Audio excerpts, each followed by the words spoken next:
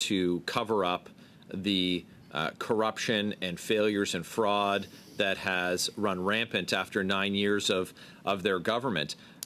Here we have departmental officials in front of us. We have matters that have been referred to the RCMP, but like so many cases, when we or so many examples that we have with respect to procurement, what Liberal members want is commercials about how well everything is going, and they don't want any accountability. We heard that about the Arrive scam app.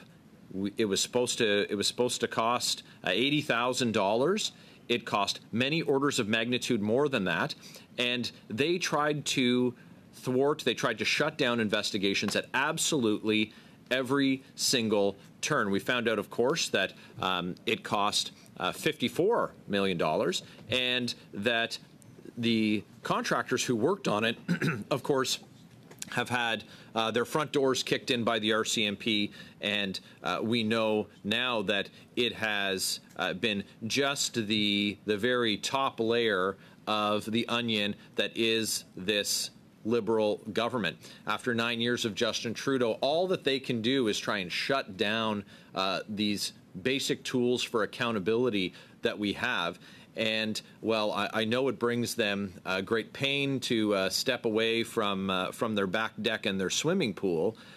We have important work to do on behalf of Canadians. I know for a certainty that folks in my community, I know for a certainty that folks in ridings across this country, 338 ridings, they want accountability for this corrupt Liberal government. That's what they want, and they want it in the summer, not just when Liberal MPs have feel like they'll tolerate questions from the public. So we have these officials here today, and I have questions prepared for the officials, and they're not allowed to answer our questions during this motion that's been put forward. That's a tactic to shut down accountability. We've seen it it's increased. It's increased as we've uncovered more corruption and more examples of the cover-ups that the Liberals have tried to perpetrate. But my questions, it's so interesting that they find them political. How many cases of fraud have been referred to the RCMP?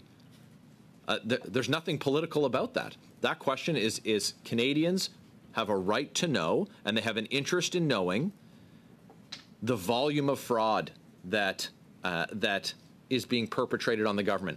Canadians are lined up at food banks in record numbers. They're struggling to get by, teetering on the brink of insolvency in record numbers.